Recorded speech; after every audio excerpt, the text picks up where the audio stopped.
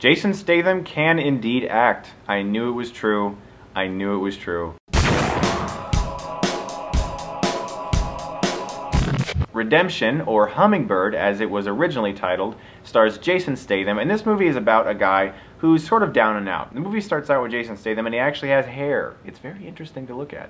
It's a little confusing. He's homeless, he's roaming the streets, he's trying to protect homeless people, he's basically a good Samaritan, but at the same time he needs help. He accidentally lands in this guy's apartment who he finds out is on vacation, and he decides to live in this apartment for a while and try to figure out a way to clean up his life. All the while he's getting to know a nun who works at this homeless shelter who feeds homeless people, and at the same time he's kind of becoming this pusher for these various drug and gang related organizations, in which he's the guy who comes in there and says, "We need the money right now, I'm gonna kick your ass," essentially.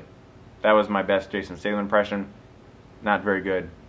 Sorry. So the movie really is about a character who's trying to run from his past, trying to be a better person, trying to start a new relationship that leads to something good. And I was interested in the film for a while. But the problem with Redemption is not Jason Statham, who actually gives one of the best performances of his career in this movie. The film feels a little bit messy and a little bit convoluted. It's trying to be a lot of different things. It's trying to have some action scenes to please the Jason Statham fans, but it's also trying to have a sweet romance in there that, while at times interesting and does have some good chemistry, these two things don't really feel like they're cohesive for the movie. It's a good looking movie. The nighttime photography is really impressive, and as I said, the performances in this movie are really strong, but it definitely suffers from a lot of pacing issues because it feels like when the film is starting to pick up with the type of film that you would think it would be, it retracts and tries to be more emotional, which is great that Jason Statham is really going for that. But this film needed a tighter script and tighter direction to really be able to sell these multiple storylines, because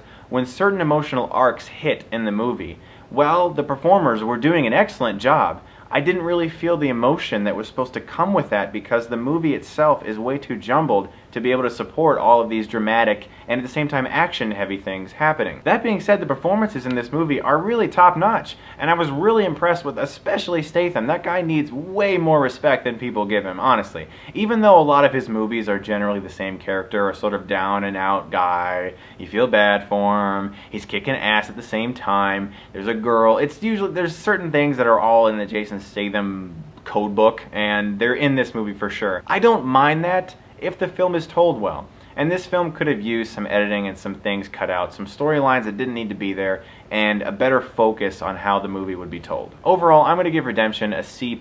I think it might be worth a watch at some time, especially if you're a fan of Jason Statham, but it's not one of his better movies, but it's certainly better than Parker, his last film. I actually truly enjoyed Safe that came out last year. I think that's a really underrated movie. If you're a fan of Jason Statham and haven't seen that yet, or just want a good action film that's actually really well directed, check out Safe. So thanks as always for watching, guys. If you like this, you can click right here and get Stuckmanized.